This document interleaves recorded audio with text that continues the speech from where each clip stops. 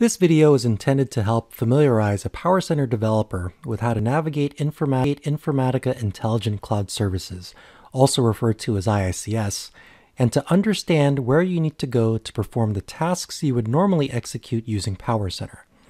This will only be a high-level summary of what the equivalent of the repository manager, designer, and workflow manager and monitor are, and there are subsequent videos in this learning path that will go into the details of each. To start off, with PowerCenter being a client server-based product versus IICS, which is a native cloud offering, instead of having to worry about installing the repository manager, designer, and workflow manager on every developer's computer, you just need a web browser to use IICS. Go to Informatica.com, and if you currently do not have access to IICS, you can sign up for a free trial here. For PowerCenter developers, I would suggest signing up for either the Cloud Warehouse or the Cloud Data Integration trial. Once you have a login, just click on Informatica Cloud and enter your credentials. With PowerCenter, when you log in with one of the client tools, you would be logging into a repository. With IICS, each login is associated with what's known as an organization or org. Conceptually, an org is the equivalent of a PowerCenter repository.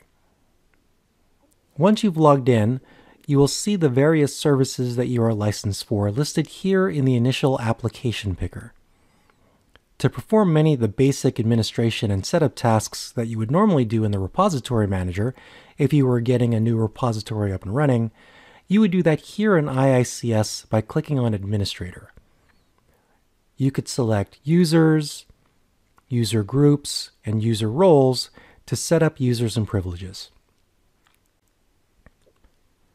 To start creating the equivalent of mappings, sessions, and workflows, go back to the application picker and select Data Integration.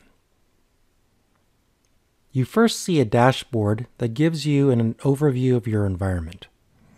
When you click on Explore, you see the projects in your org, and by clicking on a project, you see the folders listed under them.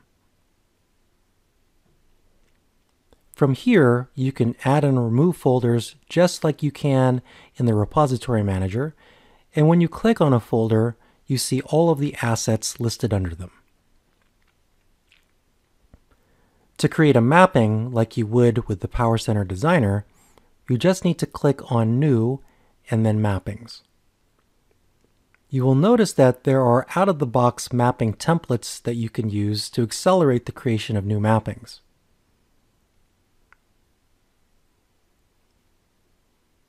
To create a new mapping from scratch, just go back up to the top, select Mapping, and click Create. You will then be brought into the mapping canvas that is very similar to PowerCenter Designer, and you'll see the transformations that you are used to using along with a few new ones as well.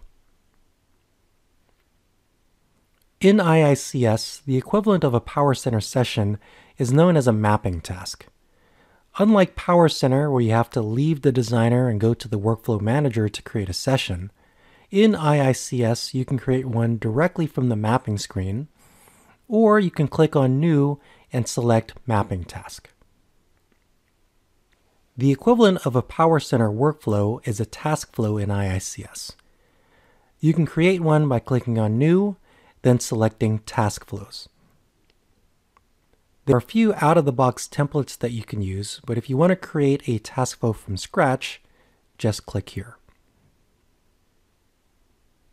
When you run a mapping task or task flow and want the equivalent of the workflow monitor to see the status of how things are running, you can click on My Jobs, which will just show you the status of anything that you have scheduled to run. If you want to see the status of everything that is running system-wide, you go to the application picker and select Monitor. From there, you can see the status of anything that is currently running and see what has already completed. That concludes this introductory video. If you want more details, please watch the other videos in this learning module. Thank you for watching.